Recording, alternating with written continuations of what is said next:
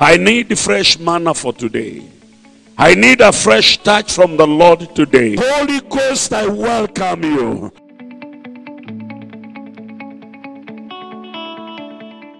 Today, I want us to look at prayerlessness.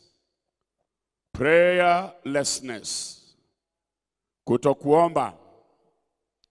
The dangers and the loss when we don't pray. And I turn to 1 Thessalonians chapter 5, verse number 17. Wathesalonike wa kwanza 1:15-17. Pray without ceasing. What does the scripture say? Pray without ceasing. What does the Bible say? Omba bila kukoma. This is what Paul encouraged the believers that were in Thessalonica. But before that, he told them in verse number 16, rejoice evermore. Pray with rejoicing. 18, in everything give thanks to God, because this is the will of God in Christ Jesus concerning you. When you pray, you will rejoice. When you pray, you'll come out with a characteristic of giving thanks in Christ with many things that you will face. 19, quench not the spirit. Do not kill the fire of God burning in you. Do not kill. Do not destroy that fire. 19 and 20. Despise not prophecy. Do not have a low opinion and a premium when it comes to prophetic words. Do not do that. Then test all things. Hold fast to that which is good. Jaribu mambo yote. Pima mambo. Angalia yale yaliyo mazuri. Then abstain from all appearances of evil. Now, let's recap what I've said. When you are a person who is praying, these things will happen to you. You will discover you are exalting and encouraging brethren. 1 Thessalonians 5:14. You will be an encouragement. You will comfort those ones who are feeble-minded. Wale walio na udhaifu na unyonge, utawasaidia. You'll support the weak. You'll be patient towards all men. You will not render evil for evil. Wewe hautalipisa mabaya kwa mabaya. You will rejoice always. You will pray without stopping. You will be very strong and constant in prayer. You will be a person who is thankful. Then you will not despise the prophetic word that is given to you. You will test all things. You will test all things. You will keep off from all appearances of evil. Utaepukana na maovu. Hata kukaribia, hautakaribia. And then the God of peace will sanctify you totally in your spirit, in your soul and in your body. Mungu atakuletea utakaso.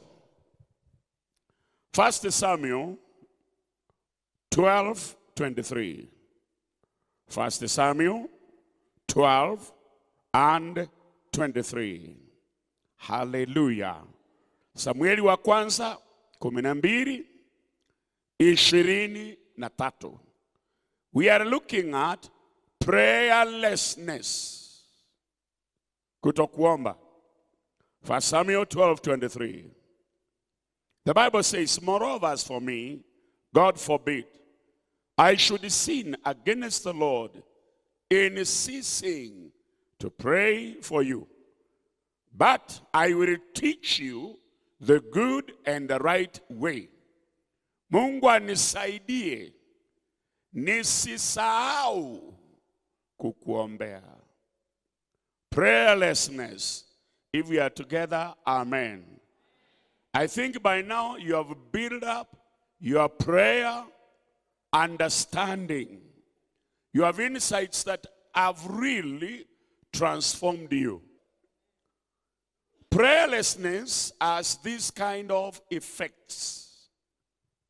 When you discover somebody is not praying, these are the things they will begin to show. Number one, they will commit the sin of not praying. The sin of not praying. Dhambi ya kuto kuomba. Number two, they grieve God's heart. Wanafunja moyo wa Mungu. When you don't pray, you grieve the heart of God. I have told you, you write one word quickly, we move on forward. Grieving the heart of God.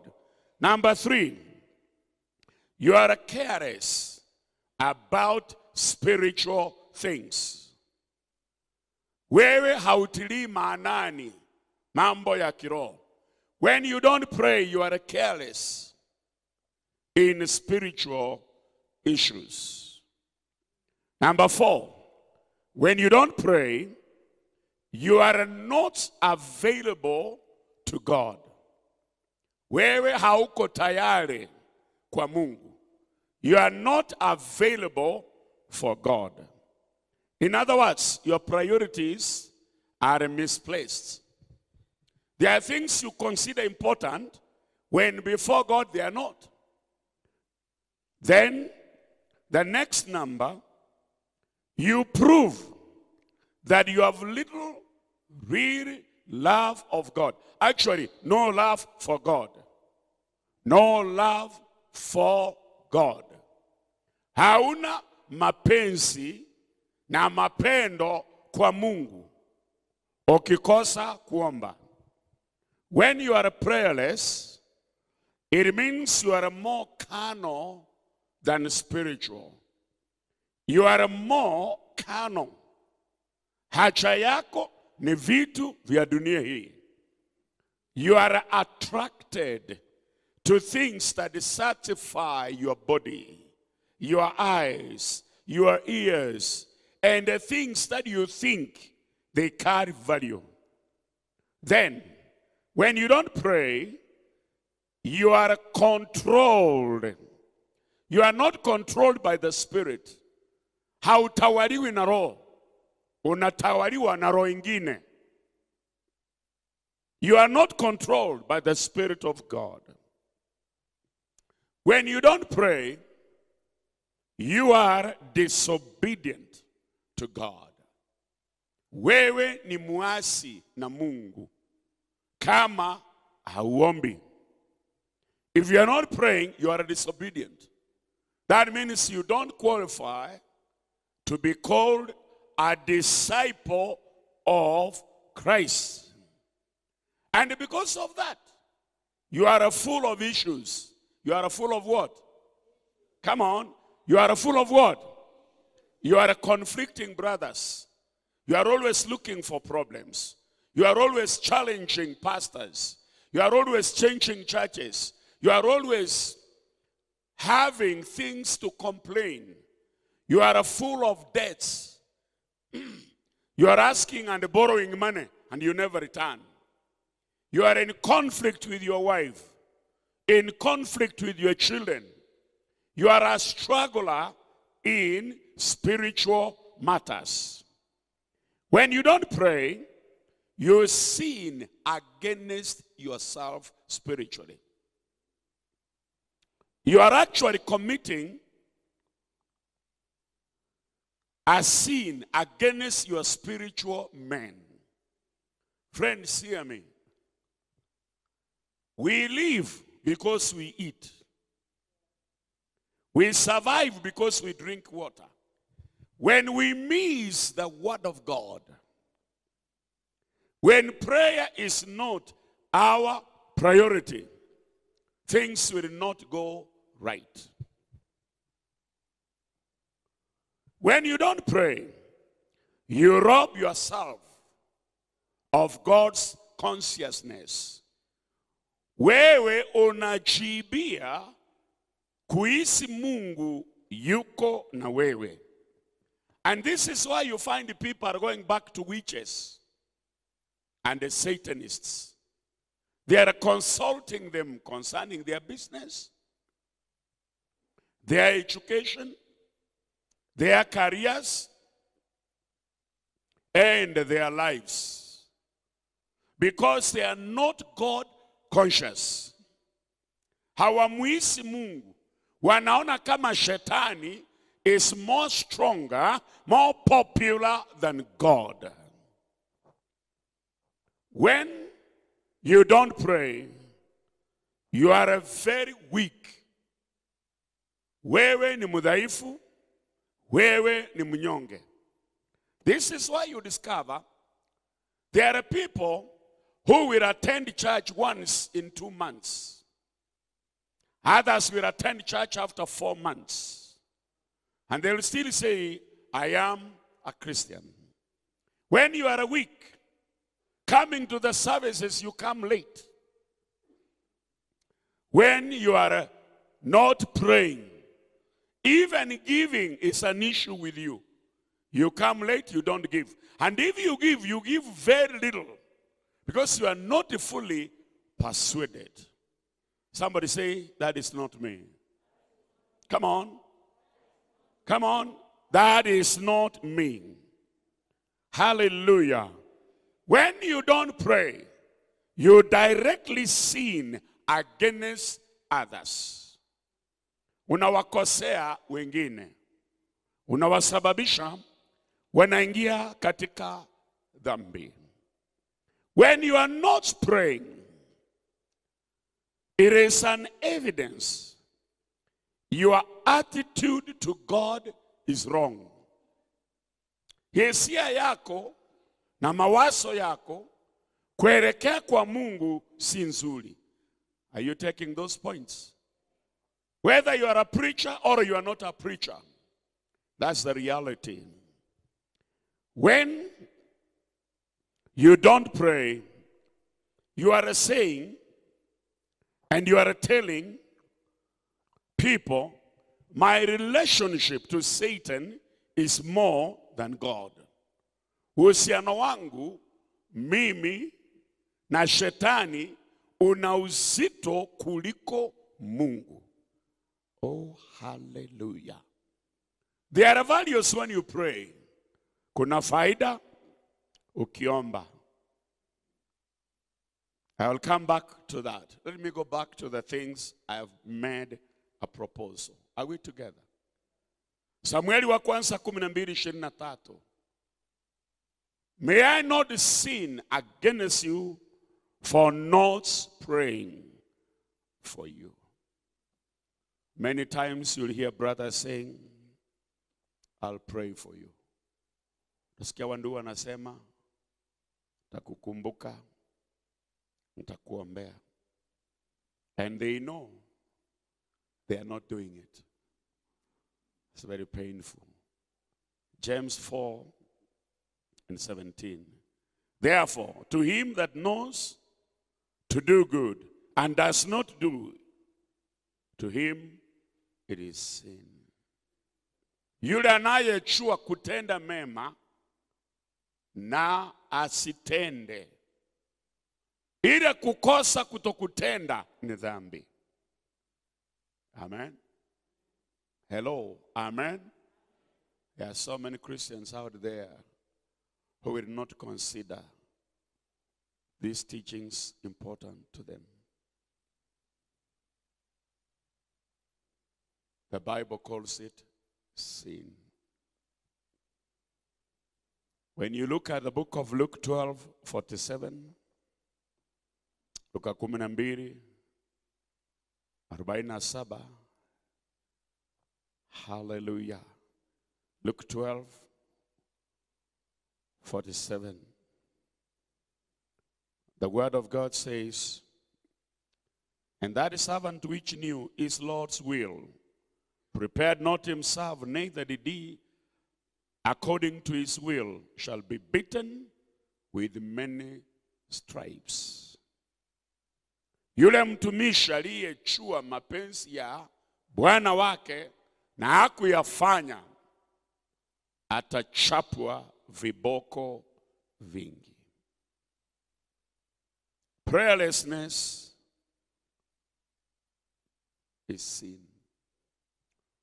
Somebody say, Lord Jesus, deliver me from the sin of prayerlessness. They are very strong, good brothers for many years. They'll never attend a prayer meeting. They'll never be found in a Bible study. Their commitment to the things of God measures very low. More so on the area of prayer. May the Lord awaken us to pray. And I think we need to watch carefully. If we become friends with such people, they will infect us with prayerlessness. You discover you have lost interest to attending prayer meetings, to Bible study. Overnights, you will never stay there. Number 2, sin of omission will separate you and grieve the heart of God. When you don't pray, when you omit prayer, it separates you and grieves God. Kutokuomba inakutenganisha na Mungu. If you are hearing what I'm saying, look at me and say, Lord, I pray I will not be separated from you. I pray I will not grieve you by not praying. Why? Your spiritual life is weakened. Maisha yako ya kiroho yanakuwa dhaifu, yanakufa. Oh yes. Look at me here. It will be very easy to discover you are going back to the things you used to do. Huh? When you stopped immorality, it does not mean immoral men are not around. Immoral women are not around. When you withdrew from alcohol and the cigarettes and drugs, those things are very much available. So when you don't pray, you discover you are sleeping back. Huh? It begins very slowly. The old friendships begin to be renewed again. Unakuta zile simu ulikuwa unatarajia kwamba utapigiwa, sasa unapigiwa. Huh? Hello. You discover people are sending you money and you never asked for them. Then you say, I think I can as well as accept this money only this once. You become weak spiritually. You become useless to God. Useless to God. Hauna faida kwa Mungu. That is the sin of not praying. You become useless. You become useless. You rob yourself of divine rewards. Unakosa thawabu. Unakosa faida ambayo ni muhimu kwa maisha yako kama mtu wa Mungu. If we are together, say, Lord Jesus, deliver me. Deliver me. May I not miss my rewards. You know, there are things God is longing to give you. There are pastors here. But because they were not prepared, that reward has passed them. 5 years are gone. 10 years are gone. You have sat under very enriched, anointed teaching. You have never been fully developed to become somebody. There are some of you are supposed to be entering very powerful resources. Because of your prayerlessness, those resources evaded you. There are some of you today, you could have had your second degree, your first degree, because you are not praying, that passed you by. Kuna vitu vimekupita. And you are blaming the system. You are blaming the politics of the day. You are blaming the pastor. You are blaming your husband. You are blaming your wife. You know, there are some of you believe, if I was in Nairobi, I would be having more money. I would have been doing better. It is not true. We need to be patient. We need to be sober. We need to be rational. As we pray, we will not become weak. We will not be useless to God. We will never rob our rewards and our destinies. Number 3, prayerlessness is a sin of neglect that shows one is careless about spiritual things. Careless in spiritual matters. Kutokujali, kutokuhusika kwa maombi. I want you to look at me. Do you really feel you are very good when there is an overnight in the church? People are worshiping, there are guests that have come, and you are in your house, you watch news, you watch programs up to 11, then you go to bed. Do you really feel that you are doing the right thing? Huh? But you know, this is what is happening, including leaders. Men leaders, women leaders, youth leaders, ministry leaders. They are very comfortable. They will never come to a meeting. You know, our Monday prayer meetings as is scored significantly high. Huh? There are people here today who command authority and power. Huh? Some of them slowly, they have discovered even their businesses are changing. They are handling money they never handled. They are now more open to serving God than ever before. Me, I'm telling you this for free. Hallelujah.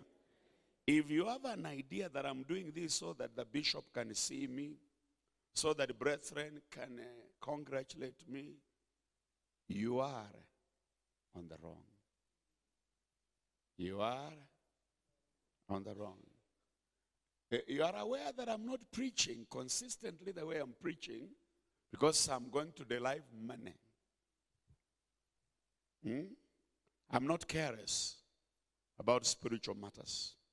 Your spiritual life eventually dies. You know, I've been in Eldoret since 1988, November. And there are so many people who came through my hands.